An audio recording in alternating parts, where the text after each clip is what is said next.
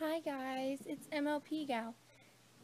So basically, since I don't really upload videos to this channel, and that kind of makes me sad because I want to do all types of things for fun, and so I was thinking of maybe turning some of my books into some audio drama type things or something, or whatever they're called. I don't know.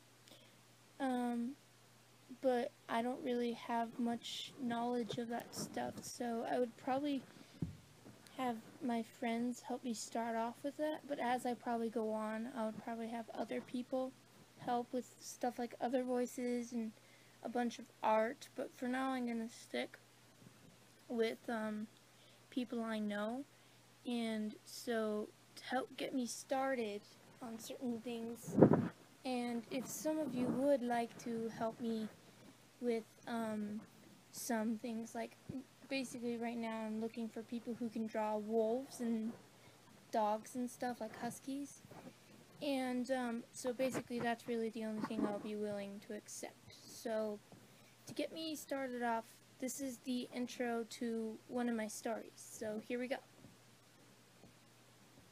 The Husky. Once there was a beautiful gray and white homeless husky that wanted a home. She wanted a home more than anything. Her current home was a dark, cold alley. A lot of the time, she would get scared.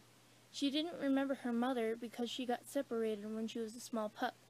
She was all alone with no family. She would eat stuff out of the trash, but hardly found anything good. She would use old newspapers to try to stay warm. She would drink out of dirty puddles. She didn't like the way she was living, but what could she do? She was only a stray puppy without a home. Okay, so if you want to help out in any way, then do ask in the comments. So just let me know and then I'll keep in touch with you. Thanks.